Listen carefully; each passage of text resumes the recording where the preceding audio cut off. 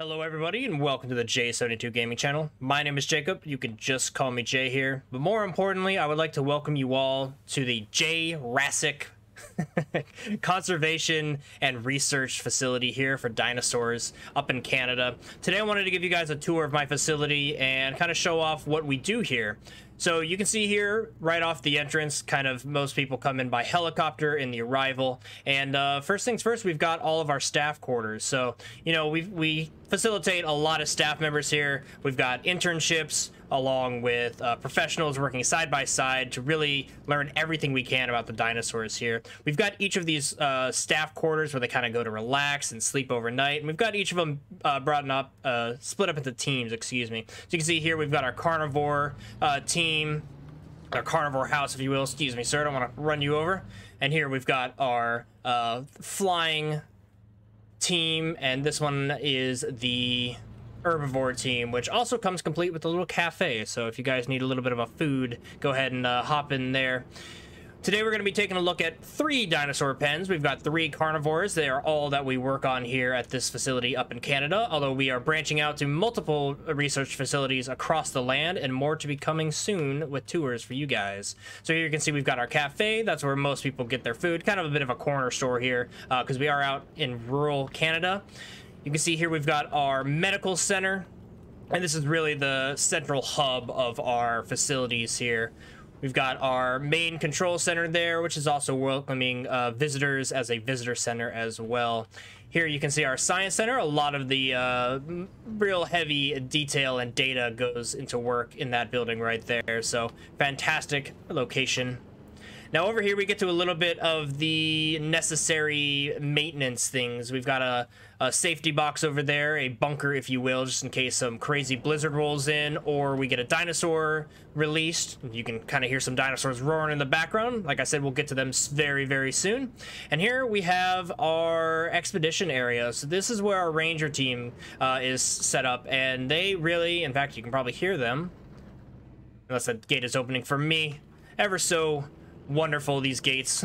But we will get into there. This is on our right going to be our baryonyx center. Now at our facility here we've got 2 baryonyxes, a breeding pair. We've got Dolly and Daryl, both fantastic dinosaurs, and we will go check them out in just a bit. But let me show you one more thing that we've got going on here. Now this is our hatchery setup. Now we've got state-of-the-line, top-of-the-line research facilities here at J-Rassic Research Center, and a lot of egg hatching and DNA splicing goes on in these research facilities. Some top-of-the-line stuff that goes way over my head as a tour guide.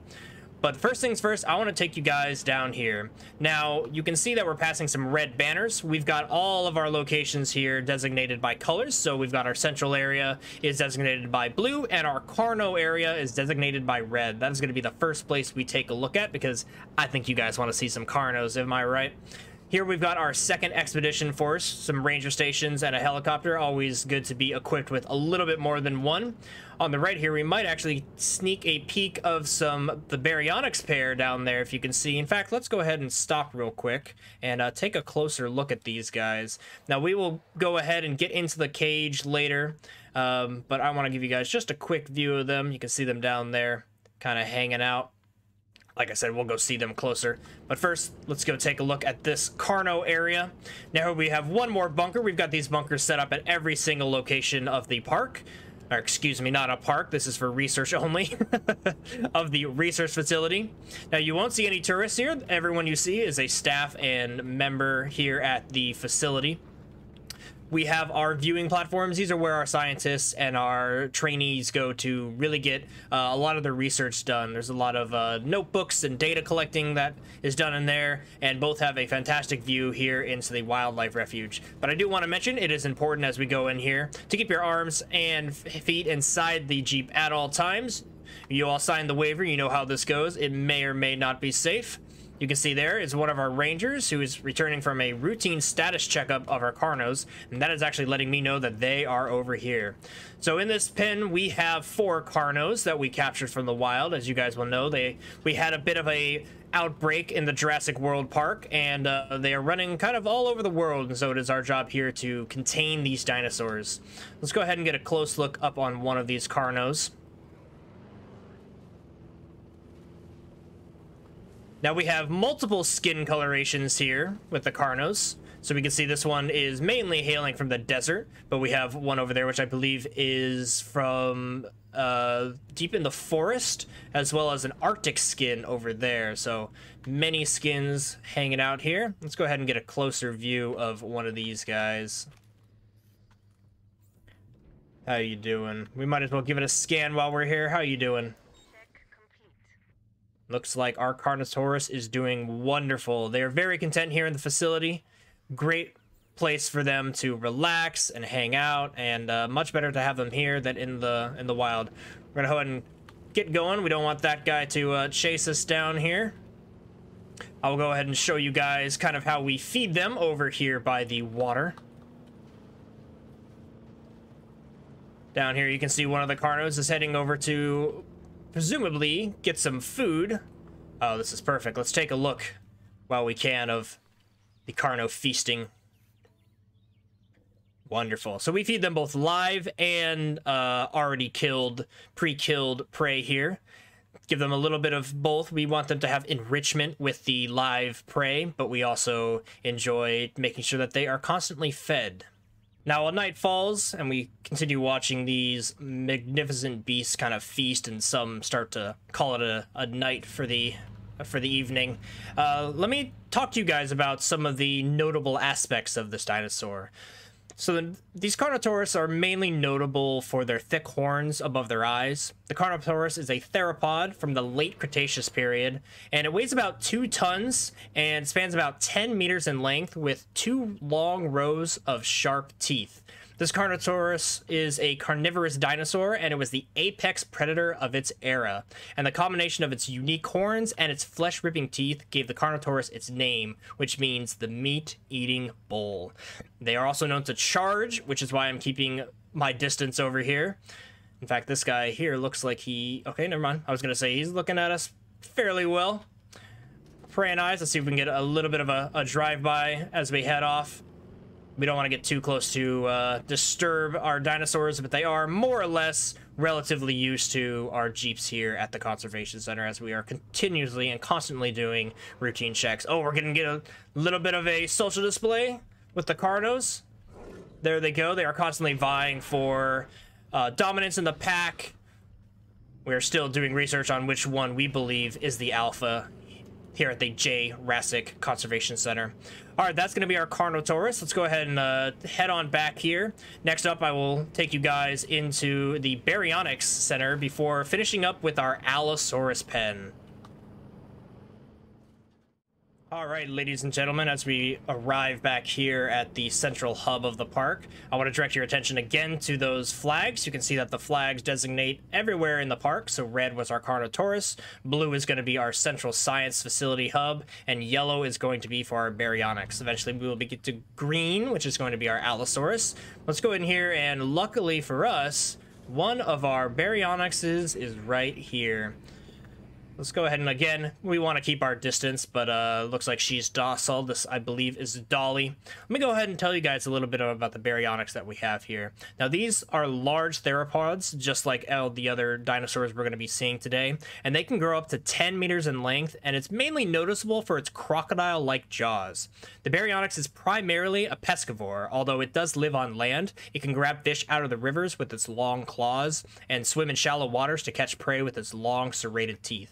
Now, it is also believed that the Baryonyx is also a scavenger, feeding on the carcasses of smaller dinosaurs on land, which is why we have chosen to do the same thing with the Carnos here with their diet. We give them live food, which we dispense right here. So you may or may not see a goat running around. We always keep them stocked here. But I also want to show you guys that we feed them fish. We have multiple fisheries that feed through pipes. Here you can see our other Baryonyx hanging out.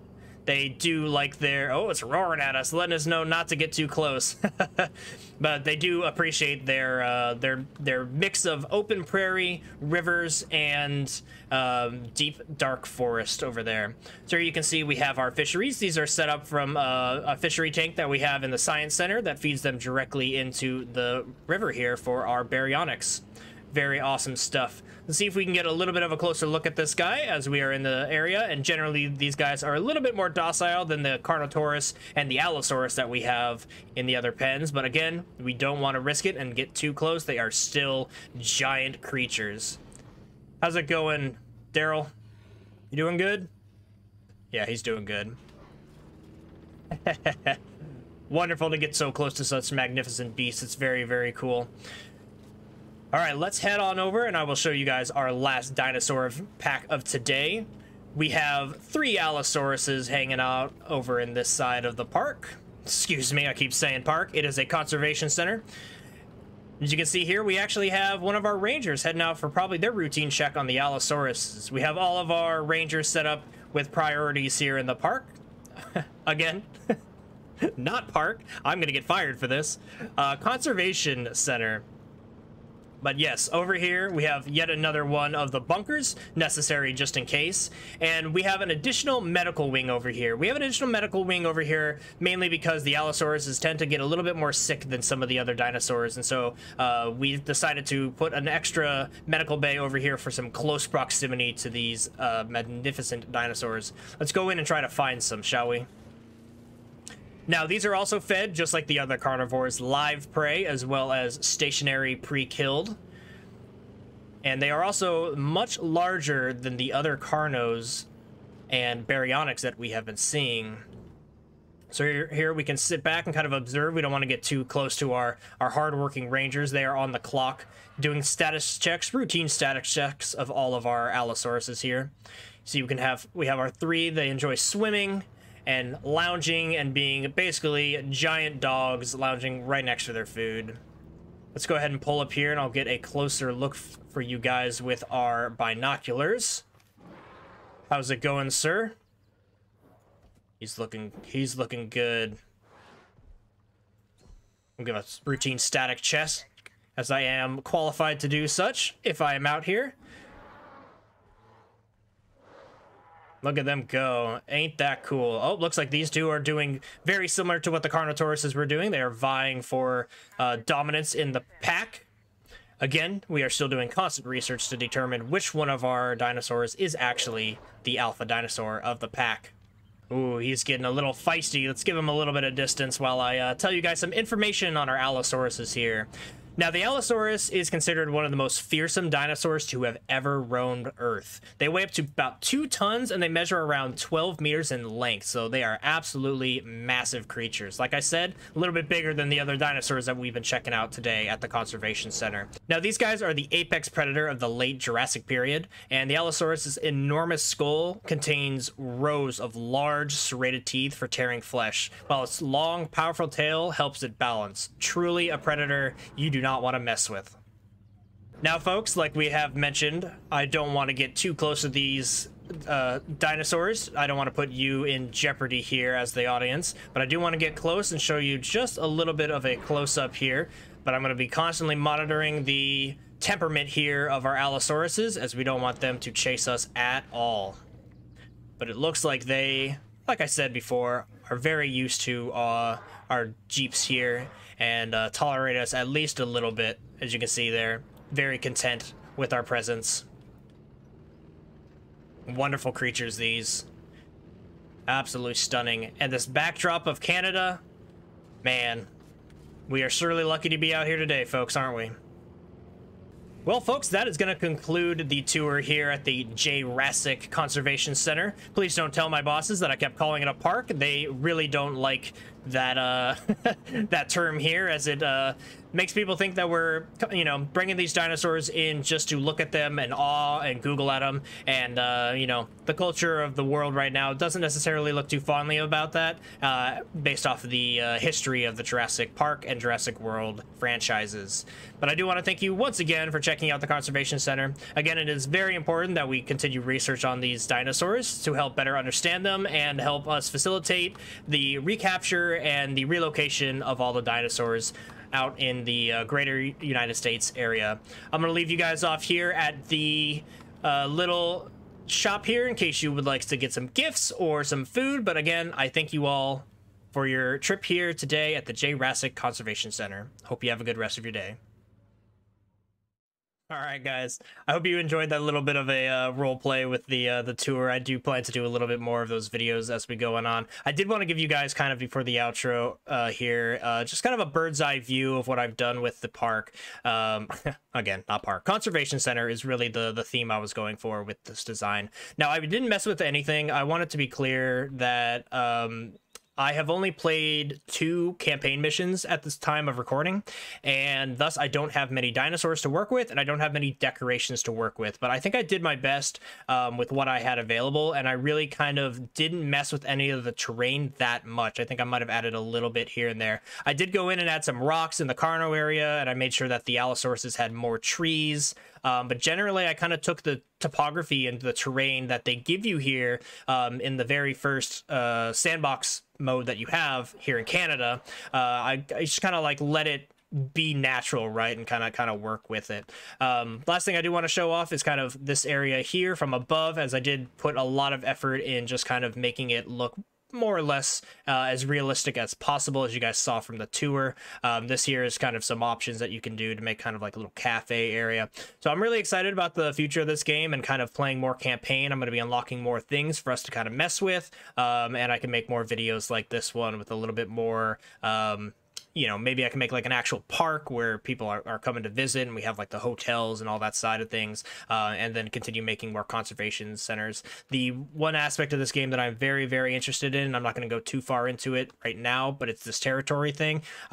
Basically, the dinosaurs have territory ranges, and so that allows us to do more dinosaurs, like multiple species in one pen, and that will basically allow us to have like an actual wildlife conservation area that has a lot of different dinosaur species, and some prey on them and some don't. You kind of upkeep it. So I'm very excited about that. And when we drive our Jeep in there, it'll kind of, you know, have a lot of cool things to look at, right? We might see like, you know, a giant sauropod defending itself against a T-Rex or something like that. So yeah, guys, that's going to be this episode. Let me know if you liked it, what you want to see changed, maybe some other type of tour ideas that you want to go on in the future here at the J-Rassic Conservation mega, what am I saying? Big complex of a bunch of different parks and conservation centers all over the world. So yeah, guys, that's going to be this for this video. Hope you guys want to check out some of the other videos I got going on this channel. But yeah, we're going to be continuing a bunch of Jurassic World evolution going forward. Hope you guys enjoyed it. But yeah, I'm doing a long outro again. But anyway, I have been Jay. Hope you guys have a good rest of your day. And for me and our Baryonyx, I don't know, this is Dolly. Let's say this is Dolly. From Dolly, hope you guys have a good rest of your day. Until next time, peace out.